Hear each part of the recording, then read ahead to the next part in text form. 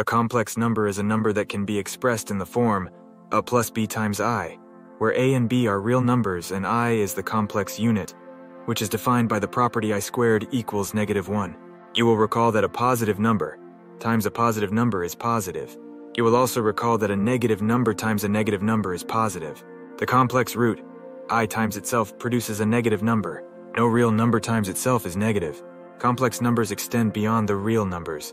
The key components of a complex number include the real number a and the complex root known as b times I. The term a is known as the real part of the complex number. It represents a real number along the real axis in the complex plane. The term b times I is also known as the imaginary part of the complex number. The complex part represents a real number multiplied by the imaginary unit I, positioned along the imaginary axis in the complex plane. Note the use of the term imaginary.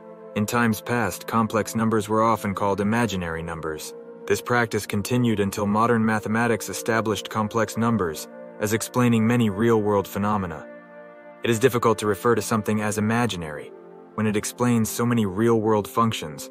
Real numbers can be graphed on a line.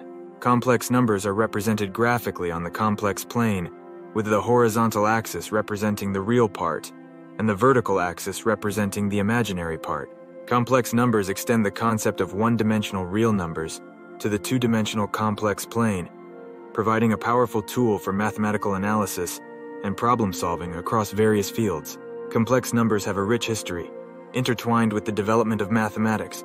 The Greek mathematician, Heron of Alexandria, 300 BC, is believed to have used methods that involved square roots of negative numbers in his work on calculating volumes of objects.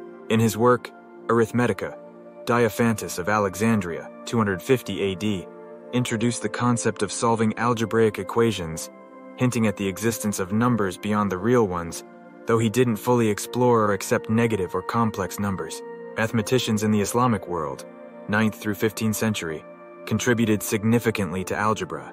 Al-Khwarizmi and Omar Khayyam worked on solving cubic equations, indirectly pushing the boundaries of the real number system. In his book, Ars Magna, Girolamo Cardano, 15th to 16th century, introduced the idea of complex numbers while solving cubic equations. He referred to them as sophistic numbers, but was skeptical about their practicality. Raphael Bombelli's work, Algebra, 1572 AD, systematically addressed the rules for arithmetic involving complex numbers, which he termed imaginary numbers. René Descartes, 1637 AD, coined the term imaginary for the square roots of negative numbers in his work, La Géométrie. Though he used the term with contempt, his work laid the groundwork for further exploration. John Wallis, 1685 AD, worked on the geometric interpretation of complex numbers, considering them in the complex plane. Leonhard Euler, 1748, made significant contributions by introducing the notation I for the square root of -1. Joseph Louis Lagrange, 1797, used complex numbers in his work on polynomial roots, further validating their use in mathematical analysis. Carl Friedrich Gauss, 1831, gave a rigorous foundation to complex numbers, defining them as pairs of real numbers and introducing the concept of the complex plane, now known as the Argand plane. Augustin Louis Cauchy, 1821, advanced the field of complex analysis, studying functions of complex variables and developing many foundational theorems. William Rowan Hamilton, 1835, extended the concept to quaternions, a four-dimensional number system that includes complex numbers. In the present day, complex numbers have become essential in various fields, including engineering, physics, and applied mathematics.